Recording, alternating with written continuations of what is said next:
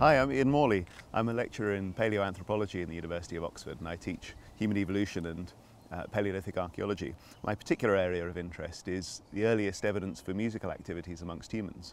Now, humans have been capable of musical activities for a very long time, but we know that at the time that modern humans first come into Europe, people like us, at around 40,000 years ago, they were already making music.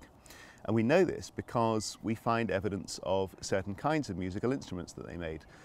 Bone flutes, for example, usually made out of the bones of birds.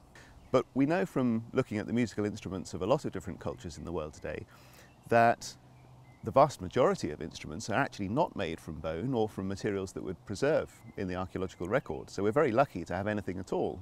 For example, this is a Peruvian pipe, but it's made out of a piece of bamboo.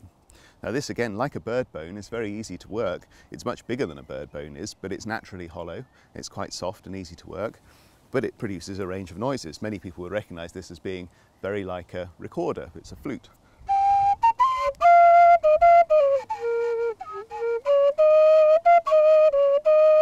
Makes quite a nice tone, but maybe not when I'm playing it. Other kinds of instruments that are very popular in different cultures are percussion instruments. A major part of our own type of musical instrumentation and our musical traditions, percussion is hugely important, and in fact in many cultures percussion instruments are more important than melodic instruments because we can use our voices to produce melody. But this percussion instrument is made entirely from wood and from skins, animal skins, and little beads made out of wood, or they might be made out of seeds in some examples, and some cord, very fine cord, such as the kind that's being made by other people here today. And none of these things would preserve, but it could be a very important part of people's musical traditions. Another example would be something like this, panpipes, well known from Peru, but also from lots of other parts of the world.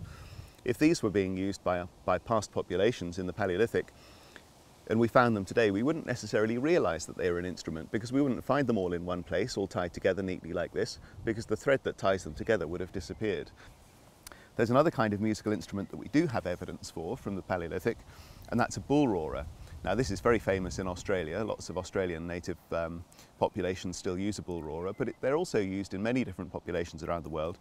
It's a piece of wood or a piece of bone, usually a sort of almond shape like this, and it's on the end of a cord and it's swung around the head, and as it spins it produces a very atmospheric throbbing sound. It's often considered to have all sorts of special powers and significance, and in some ways it replicates the sounds of cattle, which is where we get our name bull roarer from.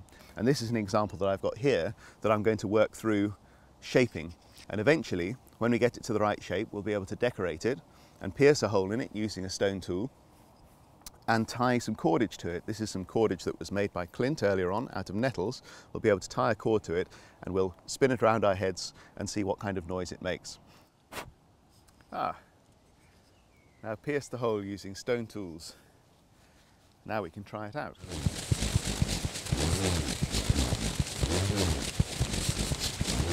Now we tried it using a nice piece of natural nettle cord and it worked quite well, but the cord snapped eventually. So our experimental archaeology tells us that if you're going to make a bull roarer, you need thicker cord like this.